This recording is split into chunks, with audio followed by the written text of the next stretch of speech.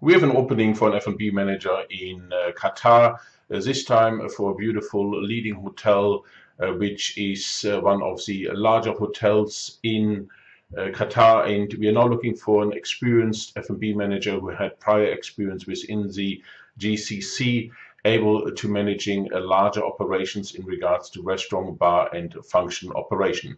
Importantly, this person really must have extensive experience within the Middle East, has worked within chain hotels, and would love the opportunity to work within a worldwide hotel group. The salary for this position is up to 56,000 US dollars net, plus family status, what means schooling and accommodation is provided. And if you would have interest to work for a very lucrative company, then certainly we invite you to speak either to Stuart Chase, our recruitment partner in Africa, or of course speak to myself.